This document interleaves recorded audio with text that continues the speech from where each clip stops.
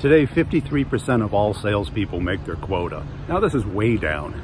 Back when I started, when the dinosaurs roamed the earth, about 80% of the people made quota. So what's changed? Have salespeople gotten worse? No, I think they've actually gotten better. Do we have more tools? A lot more tools, a lot more data, a lot more leads, a lot more everything, a lot more market. But what's the real cause of this? No one ever talks about it. Everyone thinks it's sales training, it's marketing, it's this, it's that, and they're all wrong. The real cause is companies are trying to reduce the cost of sales by reducing commission, of course, by increasing quota. I had a client on the phone the other day, and I asked them what was the average quota attainment, and they said 63. And I go, did the company make 63% of their number? No, we made 115% of our number.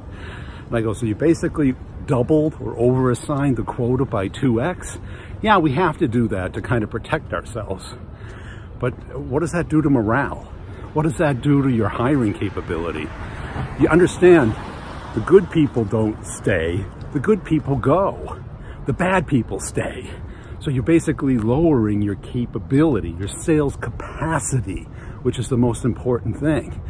You think you're reducing the cost of sales, but what you're really doing is reducing sales.